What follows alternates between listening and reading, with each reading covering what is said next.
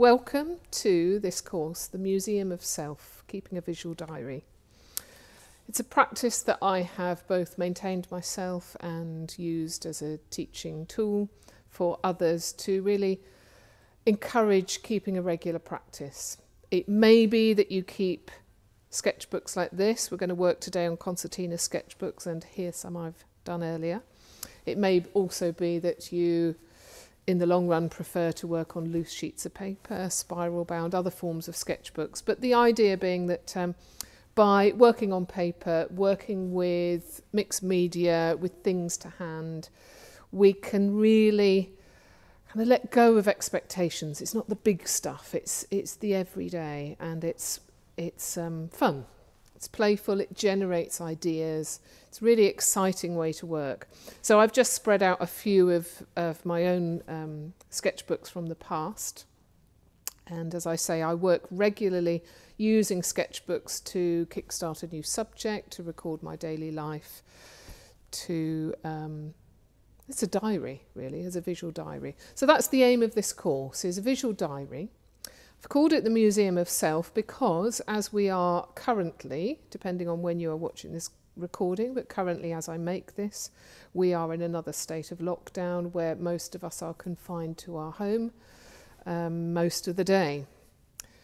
And as artists, sometimes this searching for something exotic, the inspiration is always out of reach. And in fact, if we really just concentrate to what we already have, be it in our studio, be it in our home, be it in our life in some way, it's so rewarding and rich. So here we are in our home. I am using the kitchen end of the studio where I work to give it that domestic feel, with sinks and kettles behind me. If you are in your home, it's the ideal place. Kitchen table might be the ideal place to start. The aim of this course is to be experimental, to play with materials and processes, to look at the everyday, to celebrate the mundane, to celebrate the home, to celebrate what we love, the familiar spaces, to explore, to find afresh.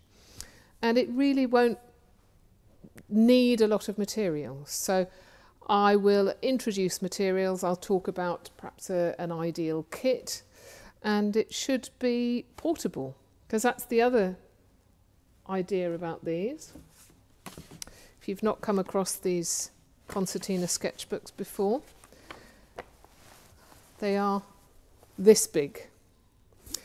And I'd like the selection of materials that I use to also be something that could fit into a pencil case or a little art box, so that you can travel around your house, or in future to other places, or around your garden when the weather gets warmer. But that's the idea, that it is a portable kit. It's got to be removing all the obstacles that sometimes put us off. I haven't got a studio, I haven't got enough paint, I haven't got this, haven't got that. You could do this in pencil and a rubber, pencil and nothing else. So I brought in a few of my previous sketchbooks as examples. They range from ones where I have used a lot of ink throughout as a unifying mark, and almost just let the imagination fly a little bit with these ones.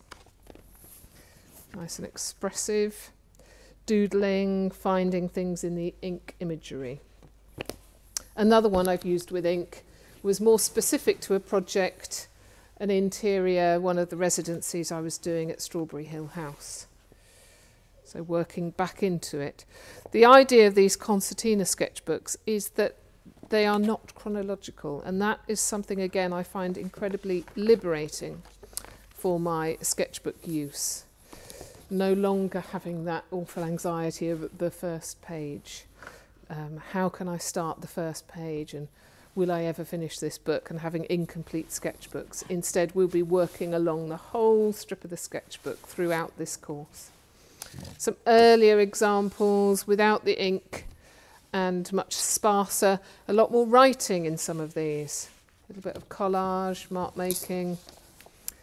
They They are places that can be far more personal, I think, the sketchbook. You're less likely to, people are less likely to see it. You might not be exhibiting it. You might keep it very private.